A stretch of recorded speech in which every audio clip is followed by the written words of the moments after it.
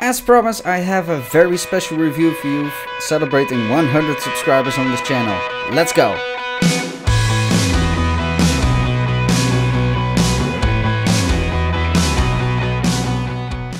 Hi there and welcome to this very special review to celebrate 100 subscribers on this channel.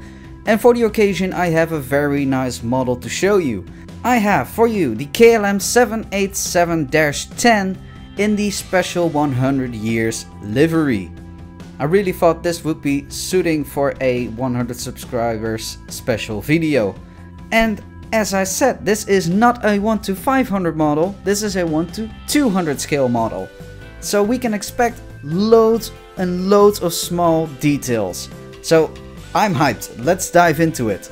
And as per the usual, we will start at the front at the cockpit section where we can see the cockpit windows. They look quite nice. We have the window wipers as well, and just above the cockpit windows we have the last two letters of the registration code, which in this case is Kilo Alpha. And we also have some very nice detailing with the radome, and above the cockpit we also have an emergency hatch.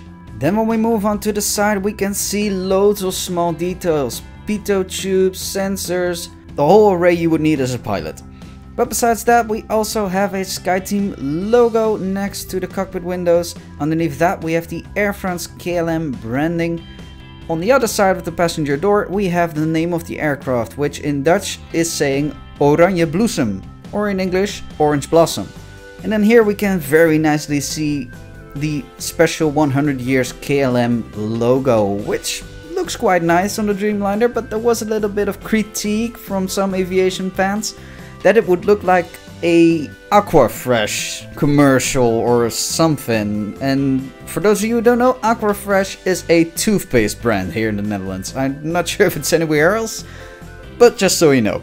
And also we can nicely see on top of the fuselage some very nice details. For example, the anti-collision beacon, which is that little red dot, which is 3D. And we have some small fins, and we have a sat dome, which looks really nice. Now we can take a look at the engines, which really look good if you ask me. We have the KLM branding, we have some nice red markings, warning for jet blast. We have the very nicely looking silver leading edge. And when we look into the engines, we can see the engine fan blades really nicely, and we can even see a spinner on the center of the engine.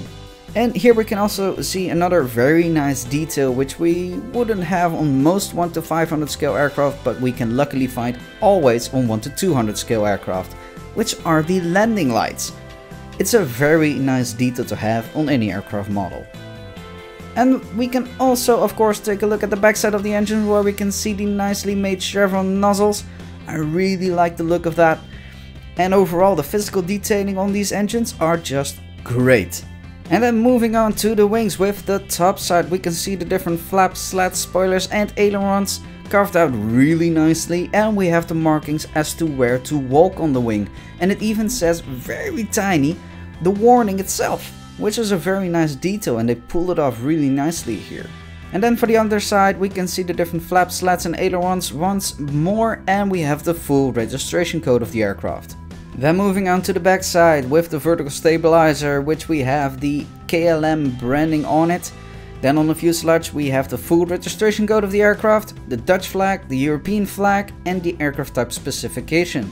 And just underneath the cheat line we have the writing of the Flying Dutchman, which is the slogan of the company. And just besides that we have a small cargo door, which is the cargo door to the bulk hold. And on top of the fuselage we again have some nice small fins. And then when we also take a quick look at the horizontal stabilizer, we can again see the markings as to where you can walk on these wings. And of course also here at the rear we can take a look at the APU exhaust, which is detailed really greatly here if you ask me. And then of course moving to the other side of the aircraft we can see the remaining cargo doors here at the back of the aircraft and here at the front. But before we move on to the conclusion, I would like to talk about the landing gear. In fact, this landing gear of this aircraft is 1. rollable and 2. can be taken off, as they are applied to the model with magnets. And you even have the option to get those landing gear doors closed, as these small parts are provided with the model. So you can choose, do you want this aircraft in flying mode on its stand or with its landing gear down, which is quite a nice option to have. And talking about the stand, of course this is included with this aircraft model, and it has some very nice plates showing the KLM 100 years logo and the aircraft type specifications.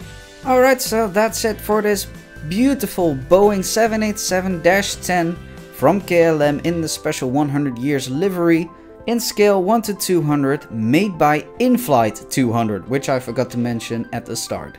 And I must say, this is a true beauty.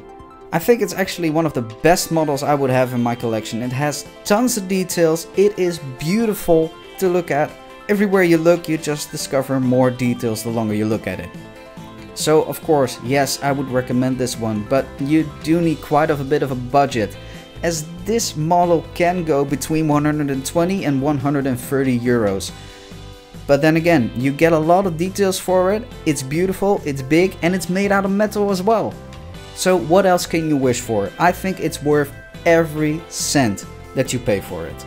Okay, so that's it for today, for this 100 subscriber special video. If you liked it, you can show that by leaving a like down below, that would be awesome.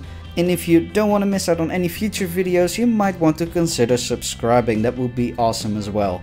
And if you have any suggestions or requests for future reviews, you can leave it in the comments below and I will see what I can do. And with that, I want to say thank you so much for watching and hope to see you next time.